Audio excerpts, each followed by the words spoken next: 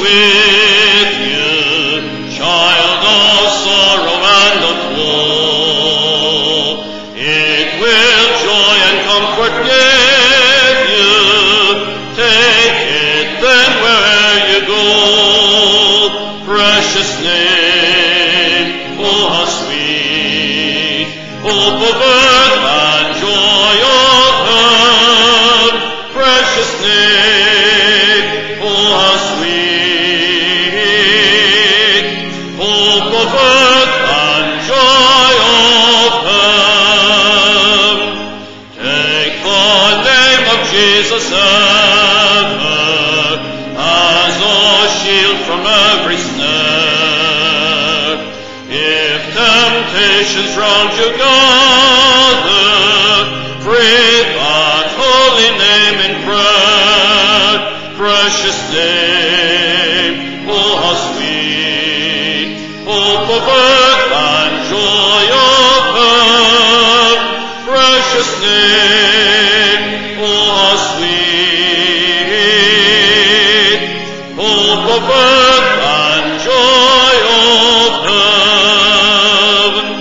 Oh, the precious name of Jesus, how it thrills our souls with joy.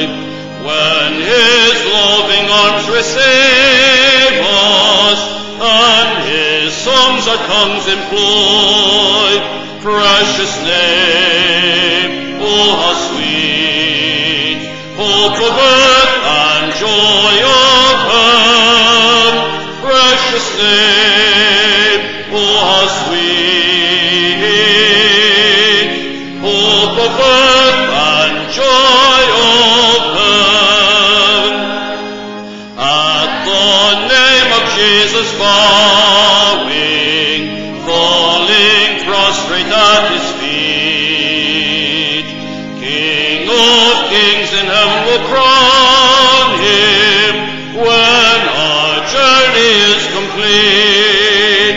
Precious name, oh how sweet, hope of earth and joy of heaven.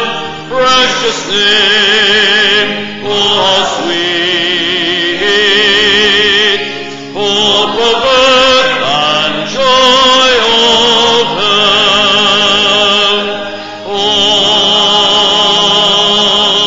Amen. Thank you. You may be seated.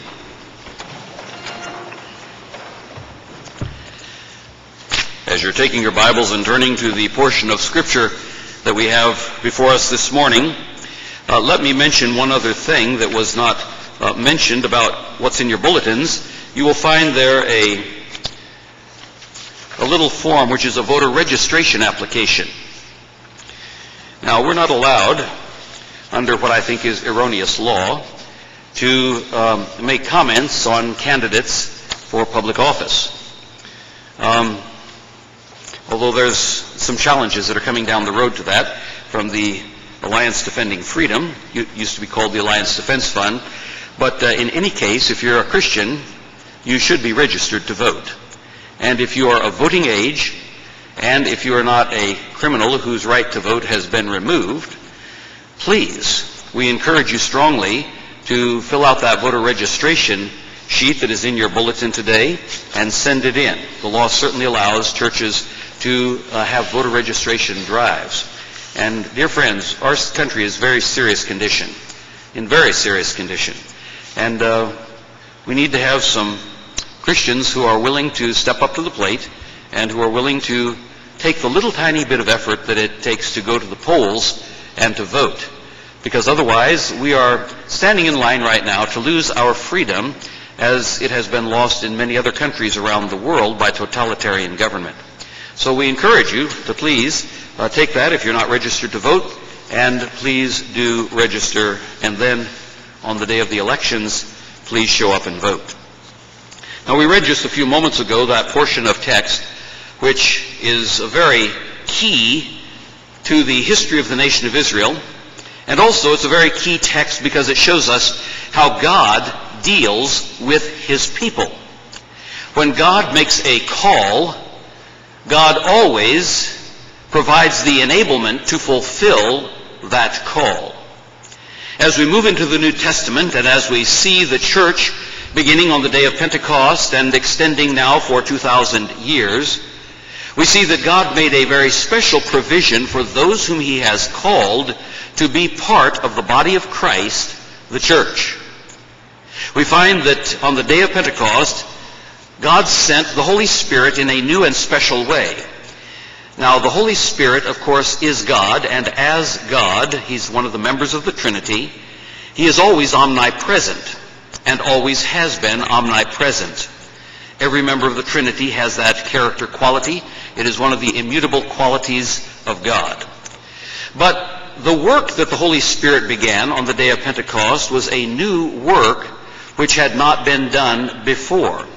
It was prophesied in the book of Joel, in Joel chapter 2, concerning what the Holy Spirit would do on the day of Pentecost and the days following. And we've seen, as we looked at that when God has called us, he has also gifted us with various spiritual gifts. There were originally 22 spiritual gifts. They are called by that technical term in the New Testament. 7 of those were temporary gifts. That is, they were given only during the apostolic period, during the time when the New Testament was being written. Once the New Testament was complete, those 7 sign gifts were no longer given by the Holy Spirit. They are still counterfeited today by the world, the flesh, and the devil, but the Holy Spirit is no longer giving those 7 gifts. The gifts of apostle, prophet, healings, miracles, tongues, interpretation of tongues, and the gift of knowledge, which related to the reception of new special revelation from God that he had never given before, and which was inscripturated for us in the New Testament. Once the scripture were finished, all of the sign gifts, which were to authenticate the message, were removed by the Spirit of God. But we have today still 15 service gifts. Gifts whereby believers are to minister one to another and to build up or to edify the body of Christ, as Paul explains in Ephesians chapter 4. And so last week we had gotten as far as the gift of teacher. We'd looked at evangelist already and the gift of pastor-teacher. And we saw the gift of teacher, which supernaturally enables male believers who are walking in the Spirit to explain and apply the Word of God clearly and effectively to the church. We saw the gift of teacher is stated as a spiritual gift in Romans 12:6 and 7.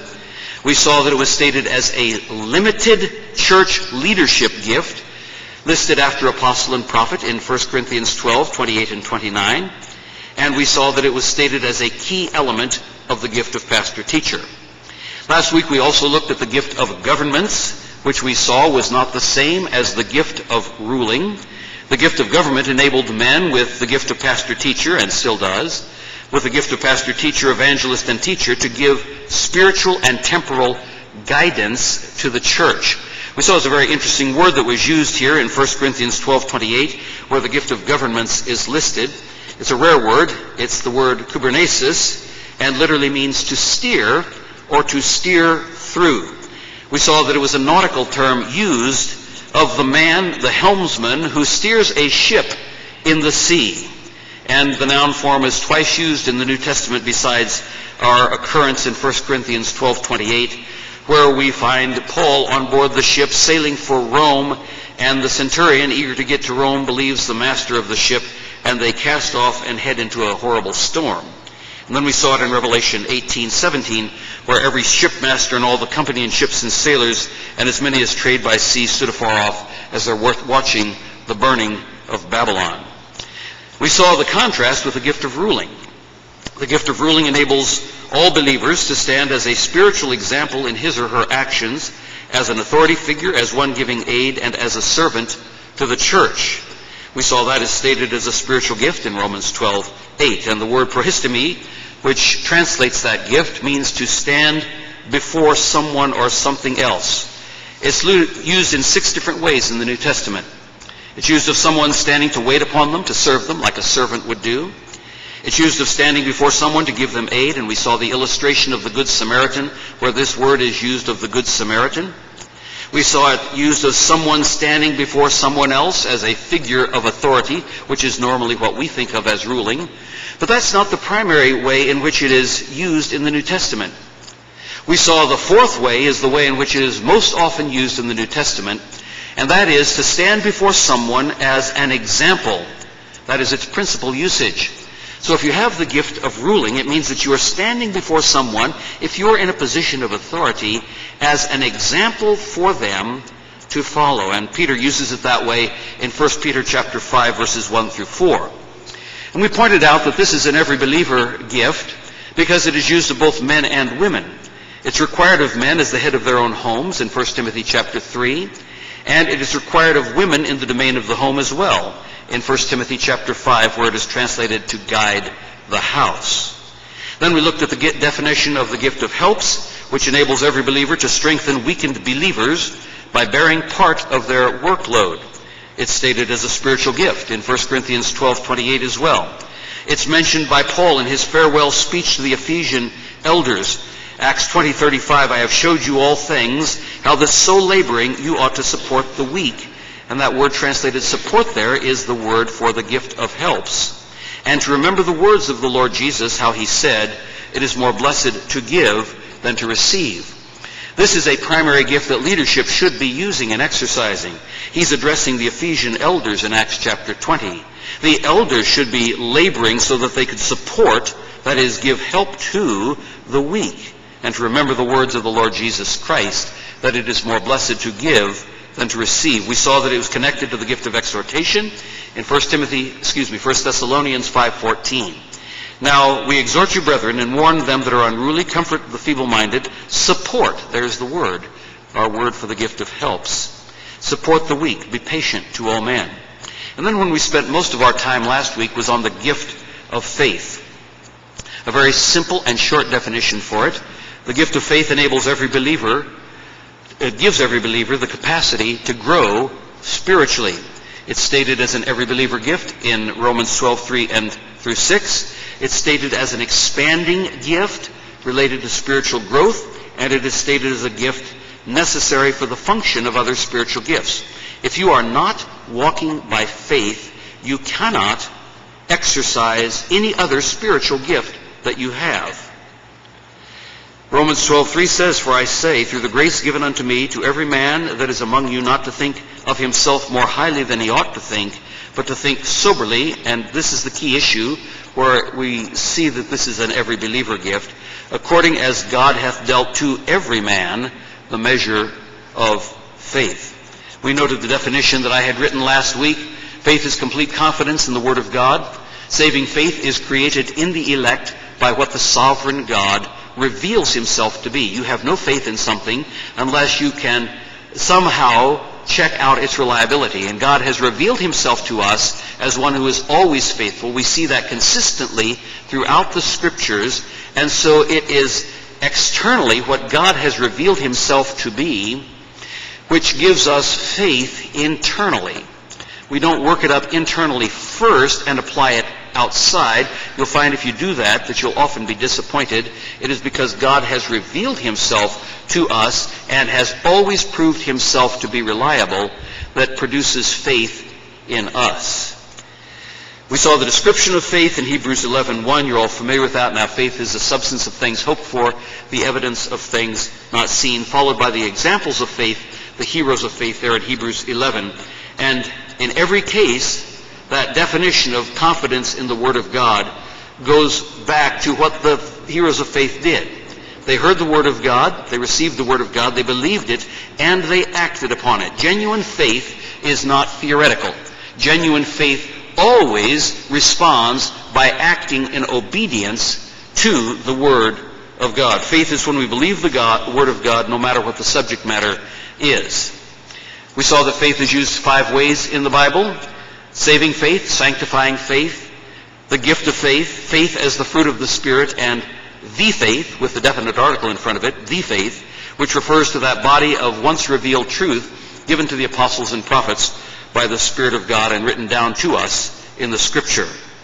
All of those go back to God revealing himself and thus creating faith in us. And that's what brought us to the gift that we want to start with today, because we saw faith was connected to wisdom in James chapter 1, verses 2 through 8. And I'll read that portion now.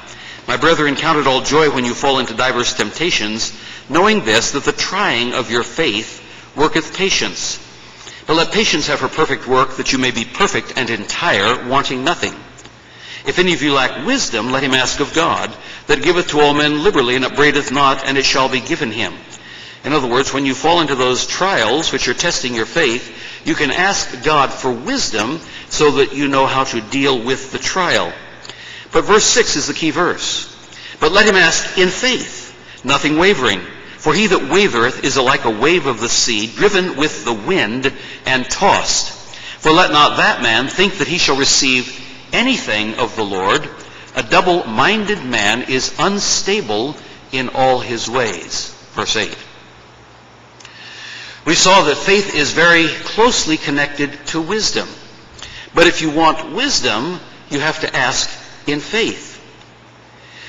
The Christian life is based on faith. We're saved by faith. We walk by faith. If we're not walking by faith, we are walking in the flesh and certainly not pleasing to God. So when do we know when we're walking by faith and when we're not walking by faith?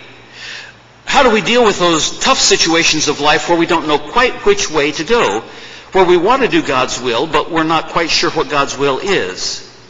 You know, you've heard all those situational ethics things, especially if you've been to college. In your freshman year of college, you will be challenged in some class with some point of situational ethics where you don't quite know what the answer is. Years ago, when I was in college, I got challenged that way. In one of my classes, they presented us various hypothetical situations. Here's a little boy by the name of Johnny, and Johnny's mother is starving to death. Johnny doesn't have a dad. His mother is lying home sick, and so Johnny is going down to the grocery store, and as he walks past, he sees a loaf of bread there, and his mother is starving, and they have no money. And there's no father in the picture. And so now, what is the loving thing for Johnny to do? And if it's the loving thing, it must be the right thing to do. And the grocer is not looking, and Johnny knows he can get away with it. So the right thing, right, is to steal the loaf of bread and go home and give your mother some food because she's dying. That's the situational ethics situation. And they only give you the two options. Either you let your mother starve to death, or you have to steal. But folks, in the real world, it's not like that. Johnny has many other options as well. There are friends, there are neighbors, there are social service organizations in the community. If Johnny is part of a church, there are people in the church who will help him, as they should. You see, the world doesn't want you to know about other options. The gift of wisdom, which is connected to the gift of faith, is what we're moving into at this time. And it's such an important gift that I'm going to spend some extended time on it as I did on the gift of faith. And by the way, wisdom is not the same thing as knowledge. Knowledge is the accumulation of facts. Wisdom is the ability to apply factual data to real life. Human wisdom applies human knowledge to life. Divine wisdom applies divine knowledge, which is the Scripture, as well as human knowledge to life. It extends far beyond human wisdom, as we'll see in many of the verses that we'll be looking at, the Lord willing, this morning. So here's the definition. The gift of wisdom gives every believer the capacity to understand and apply the Word of God. It is a gift that expands through the illuminating work of the Holy Spirit as the believer studies and applies the Word of God. The believer is commanded to ask God for wisdom in applying the Word of God. And the gift of wisdom is always linked to faith. Proverbs says that the principal thing is wisdom. So it's no surprise that God has given it as a spiritual gift. Proverbs 4:7. Wisdom is the principal thing. Therefore get wisdom, and with all thy getting, get understanding. Proverbs 4:7. That's one of the two most important foundational every believer gifts. Therefore, if you want to grow spiritually and please Christ, you should be focusing on exercising and developing the gift of wisdom. The other most important foundational gift, of course, we just talked about, which is the gift of faith. You cannot do anything profitable in the Christian life. Listen, you cannot do anything profitable in the Christian life without those two gifts, faith and wisdom. Think about it for a moment. Can you think of anything that you can do that is spiritually profitable and to the glory of God without faith and without wisdom? Without faith, it is impossible to please Him. Without wisdom, you are classified as a fool. Faith and wisdom are the two foundational gifts for the exercise of all the other spiritual gifts. God has given us a massive amount of wisdom literature in Scripture. The following books: Job, Psalms, Proverbs, Ecclesiastes, Lamentations, and James. Those are the principal wisdom books, and they say so within themselves, that they are wisdom books. So if you want to grow in wisdom, start studying those books. So now we move into the gift of wisdom. Wisdom is stated as a spiritual gift in 1 Corinthians chapter 12, verses 7 and 8. But the manifestation of the Spirit is given to every man to profit withal, that is, to profit everyone. For by one is given to the Spirit the word of wisdom, to another the word of knowledge by the same Spirit. So there it is in the context of the spiritual gifts.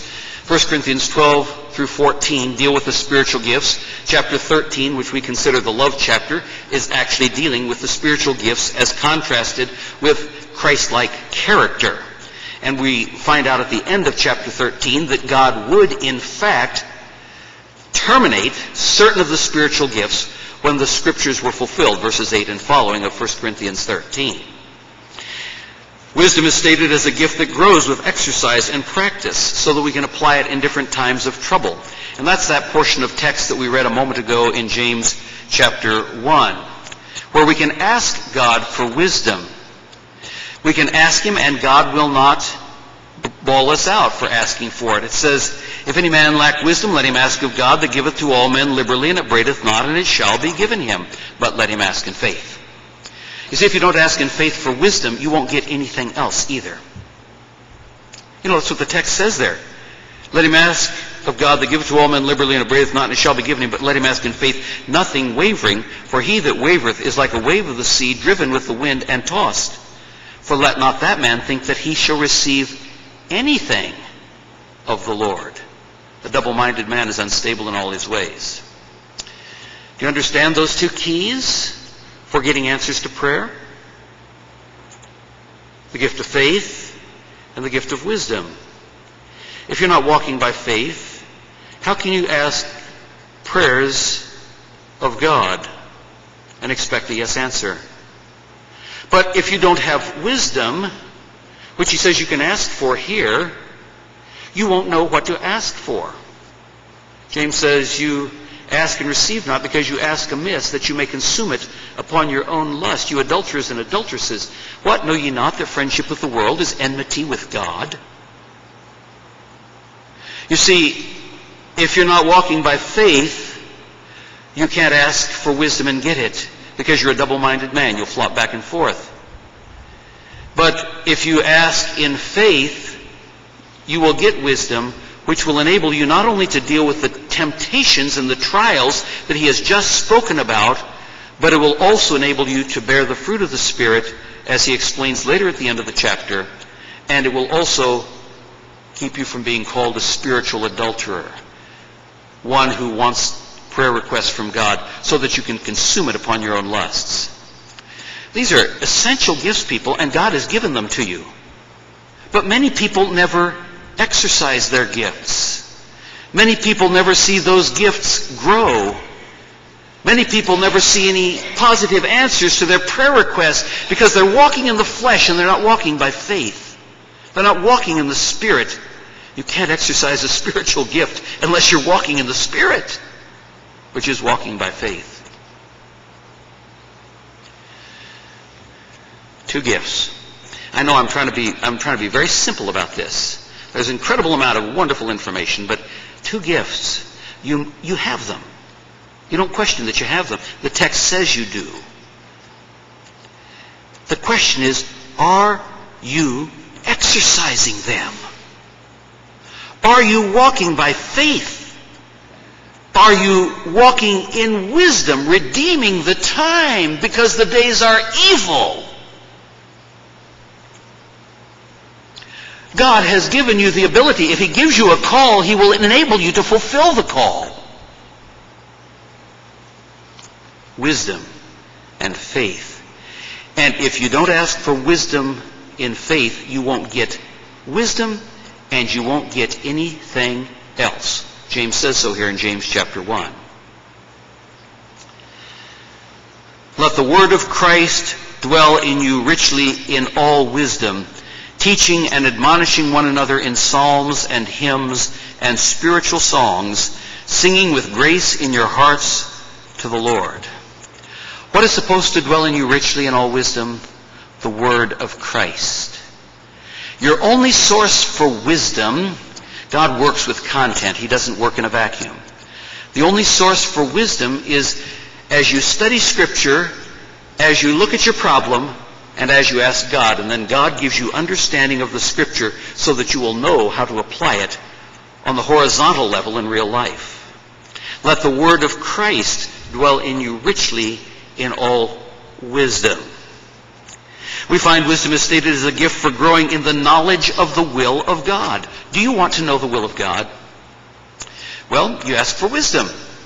Remember, to get wisdom, you have to ask in faith, nothing wavering. For he that wavereth is as a wave of the sea, driven with the wind and tossed. But let not that man think that he shall receive anything of the Lord. A double-minded man is unstable in all his ways. So if you want to know the will of God, wisdom is necessary.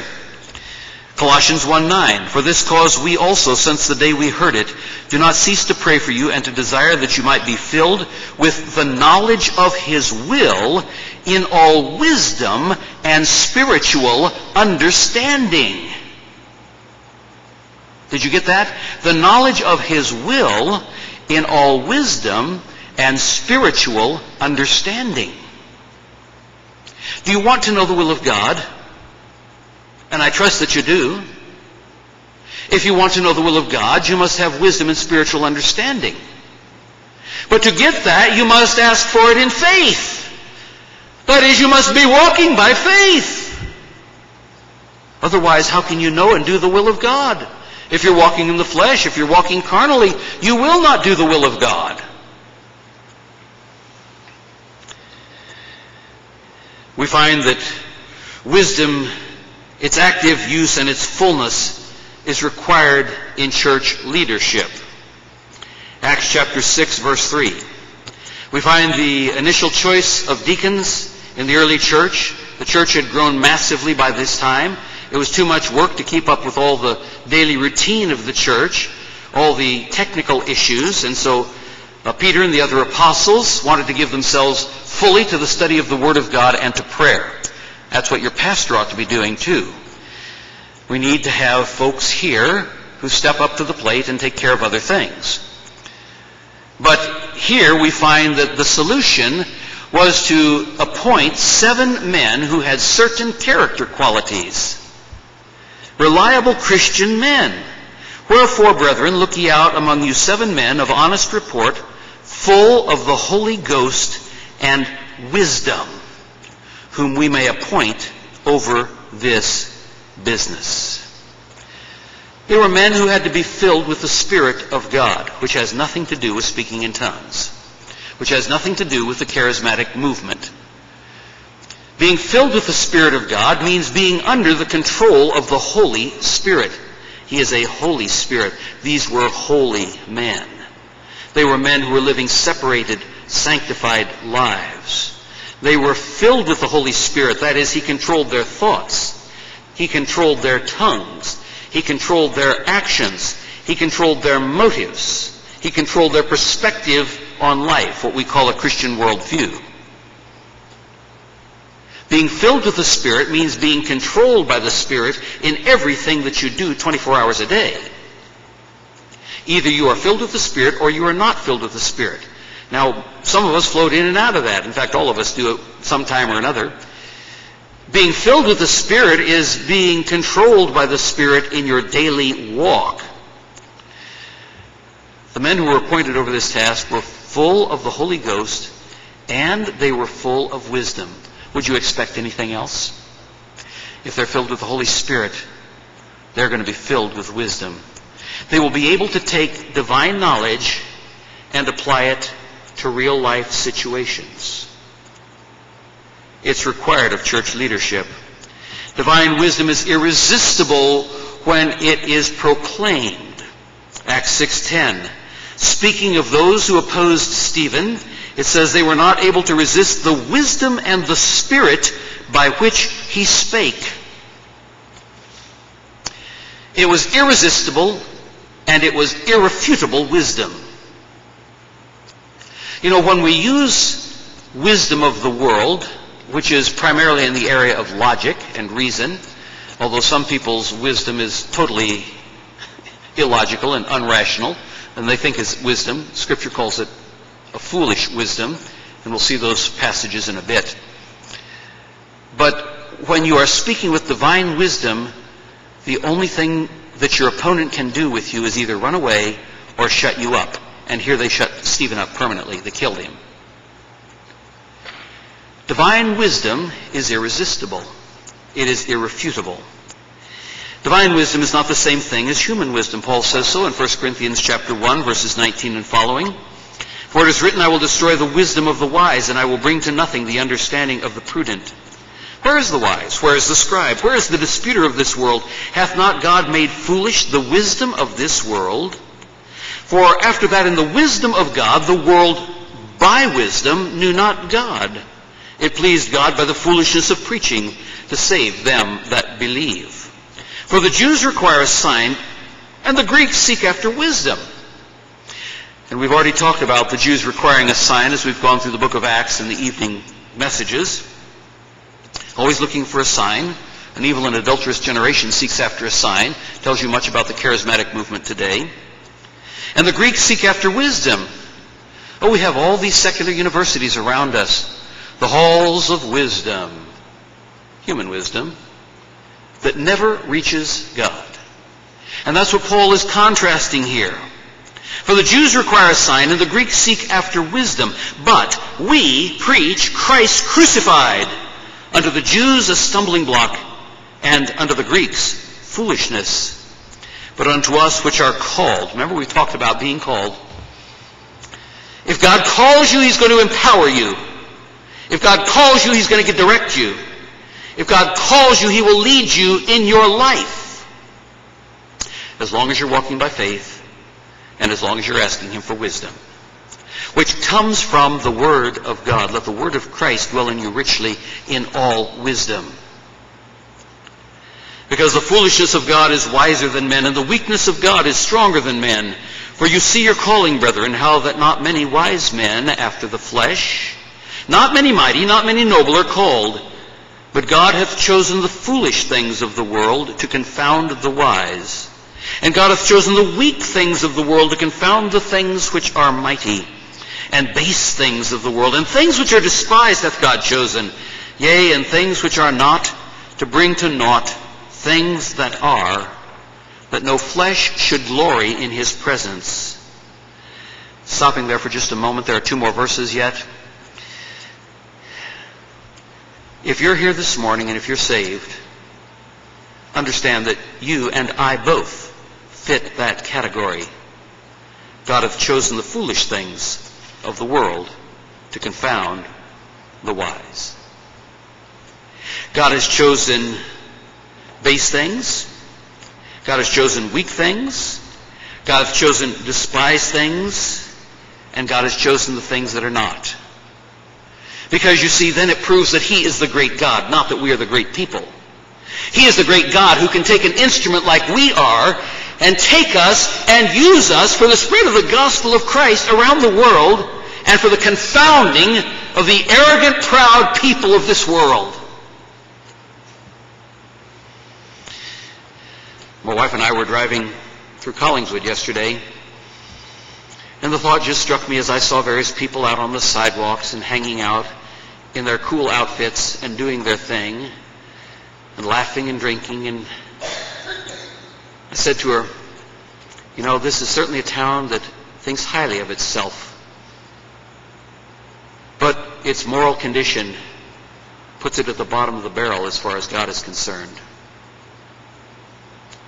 The wisdom of the world, the wise of the world, the people who think they are something when God says they are nothing.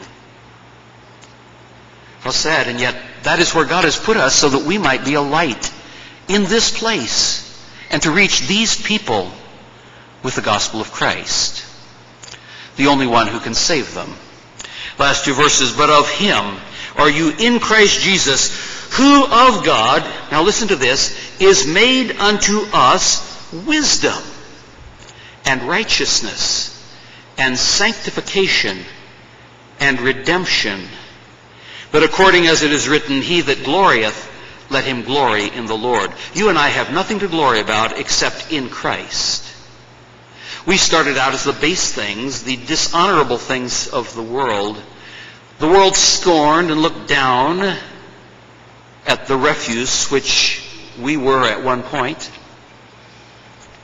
And God in his mercy saved us, so that we would not glory in ourselves, but glory only in Christ. That is wisdom. Christ has made unto us wisdom. That kind of wisdom is not comprehensible by an unsaved man or a well-learned man.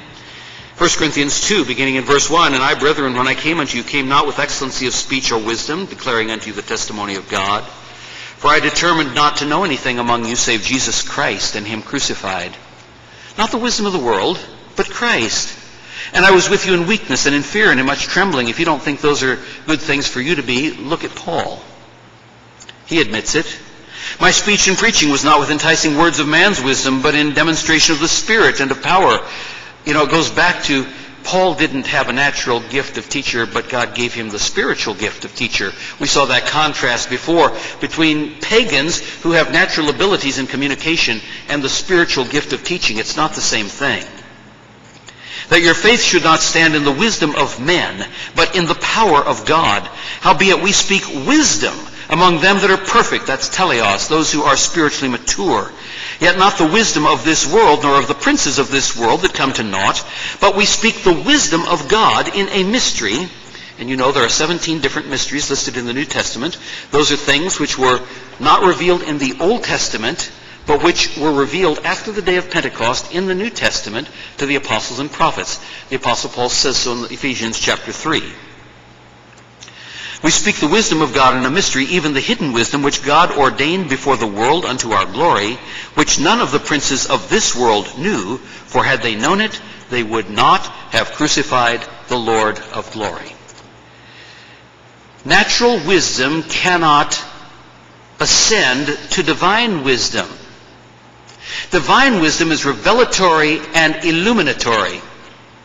That is, God gave it whereas it was never known before, and God gives us understanding. That's what illumination is about. He helps us understand the scriptures that are written. He's not giving new revelation, but he helps us understand by the Spirit of God, the Word of God, so that we will have wisdom, so that we will be able to see the world in which we live from God's perspective. That is the Christian worldview. And it is essential, if you are walking by faith, to have wisdom, for you will face opposition and you will not know how to answer the opposition unless you have the wisdom of God. The restriction on divine wisdom is perhaps best stated in the book of Proverbs in chapter 17. Wherefore is there a price in the hand of a fool to get wisdom, seeing he hath no heart to it? The unbeliever does not have a heart for wisdom, God's wisdom. He has a heart for human wisdom. He has a heart for demonic wisdom. We'll see that James talks about that. But he has no heart for divine wisdom. Wisdom is given to the saved by the Holy Spirit. Now we have received, this is 1 Corinthians chapter 2, beginning in verse 12, not the spirit of the world, but the Spirit which is of God, that we might know the things that are freely given to us of God. You can't know them any other way. Which things also we speak, not in the words which man's wisdom teaches, but which the Holy Ghost teaches, comparing spiritual things with spiritual. Are you beginning to get the idea that wisdom is a key topic in the Bible? When was the last time you thought about wisdom? When was the last time, as you were reading through your devotions, you stopped and thought, wisdom, that's the principal thing. I've got to get wisdom, and with all my getting, I've got to get understanding. Wisdom is one of the principal topics of Scripture. We all like to talk about faith. It's heart of the Reformation. But we need wisdom as we walk by faith in this world to know how to apply God's Word to the circumstances and the situations in which we find ourselves. Which things we speak, not in the words which man's wisdom teaches, but which the Holy Ghost teaches, comparing spiritual things with spiritual. Now listen, Paul's going to talk about three kinds of people. He's going to talk about the natural man, the spiritual man, and the carnal man. The natural man is the unsaved man. The spiritual man is the saved man. The carnal man is a man who is saved, but he's walking in the flesh. But the natural man, that is the unsaved man, receiveth not the things of the Spirit of God, for they are foolishness unto him. Listen to this. Neither can he know them, because they are spiritually discerned. An unsaved man, the natural man, cannot have divine wisdom. He can accumulate facts. Anybody can memorize verses of Scripture. But unless a person is born again, he cannot understand the proper application of the Scripture, which is what relates to divine wisdom. The natural man receives not the things of the Spirit of God, for they are foolishness unto him, neither can he know them, because they are spiritually discerned. But he that is spiritual, that is the saved man who is walking by faith, he that is spiritual judgeth all things, yet he himself is judged of no man. For who hath known the mind of the Lord that he may instruct him? Now listen, but we have the mind of Christ. He's writing to those who are spiritual. They see things the way that Jesus sees them. Having the mind of Christ does not mean a brain transplant. What it means is he's been talking about wisdom and discerning things and understanding how the world around us is not in harmony with the Word of God, and being able to stand up against it when we walk by faith, and wisdom to know how to walk through it. We have the mind of Christ to give us the wisdom by the Spirit of God, so that we will be able to deport ourselves in the same way that Jesus deported himself while he was here on earth. And as you look at his earthly ministry described for us in detail in the Gospels, you will see the mind of Christ. How he walked, how he answered his opponents, how he taught his disciples. Oh, wisdom. How important wisdom is. For many, many years, probably 40 years, 50 years now, I've read the book of Proverbs every day. I know I've missed a couple of days in there, but consistently read the book of Proverbs every day. A chapter a day. Chapter 1 on the first day of the month. Chapter 2 on the second day of the month. And I also go through and read the book of Ecclesiastes quite frequently, about once every third time through the book of Proverbs. There's an incredible amount of wisdom there, people, on how we're supposed to live. Now, I don't always do it. Sometimes I know what I ought to do, and I have the wisdom of Scripture to do it, and then I fail to do it. We are disobedient on occasion. In fact, on many occasions, if we're honest about it. But God has provided wisdom, and he has given you that gift so that you can read his word, ask him for wisdom, and as you ask in faith, he will give you wisdom as to how to interact with the world around you from the divine perspective, the Christian worldview. I don't know how many ways I can say that. Wisdom is given to the saved. Carnal Christians will not exercise the gift of wisdom, and therefore they will not be wise. Some of you are carnal. You're saved, you're on your way to heaven, but you're carnal. You're still acting like babies. You're still walking in the flesh. And Paul describes that in detail. There were people like that at Corinth. There were people like that at Rome. There were people like that in the churches of Galatia. Doesn't matter which church you look at in the New Testament. You've got spiritual Christians and you've got carnal Christians. And so that's true for us here. If you are a carnal Christian, that is, if you are walking in the flesh and not walking in the Spirit habitually, you will not have wisdom. And I, brethren, could not speak unto you as unto spiritual, but as unto carnal, even as unto babes in Christ. I have fed you with milk and not with meat. For hitherto you were not yet able to bear it, neither yet now are you able. For you are carnal. For whereas there is among you envying and strife and divisions, are you not carnal and walk as men? He's just finished discussing the spiritual man who walks in wisdom and who walks in the Spirit. He's discussed the natural man who is incapable of receiving divine wisdom and has no understanding of the things of God. And now he moves to the carnal man in the very next verse as we begin chapter 2. Three kinds of people: the natural man, the spiritual man, the carnal man. Where do you fall this morning? You are in one of those three categories. You can't get out of it. You're in one of those three categories. Either you're unsaved, or you're what's called the spiritual man, one who is walking by faith in the power of the Spirit and asking for wisdom, or you're a carnal man. You're saved. You're like a newborn baby. But should you spend your entire life in a crib, fussing and whining and having somebody else change your diapers? That's the carnal Christian. They stay in the stage of infancy many times for years and years and years and years, and they never grow. I've seen some situations like that, where physically a child is born and has some defect and is not able to physically mature. And so they get to be 20, 30, 40 years old and still have to have someone care for them in the same way that you would care for an infant. And Paul uses that as an illustration to express what is sadly true about many churches, and I believe here in the United States especially, where we don't have persecution, where we don't have a challenge to our faith in any real way that's a significant way. We have social pressure. We have people who scorn us, and maybe we can lose a job over it. But nothing like Christians in other parts of the world where they have to hide out in caves to be able to worship God. Wisdom.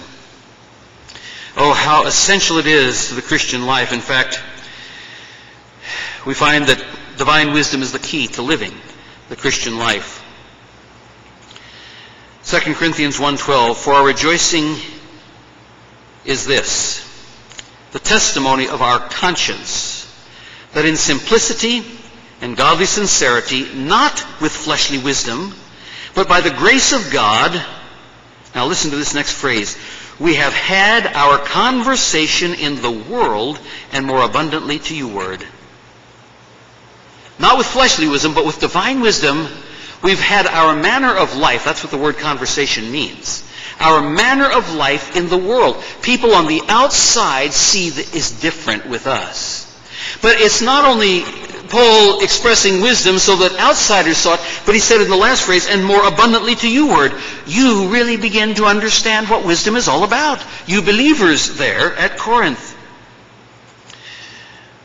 Divine wisdom is the key to living the Christian life, not worldly wisdom. Listen to James 3:13. Who is a wise man endued with knowledge among you?